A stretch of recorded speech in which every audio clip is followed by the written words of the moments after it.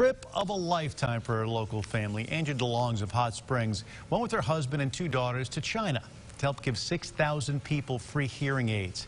Angela says it was a life-changing experience for her daughters, witnessing people being given the gift of hearing for the first time. She says people's reactions showed her why that it's so important to set out and get out of your comfort zone and help others in need.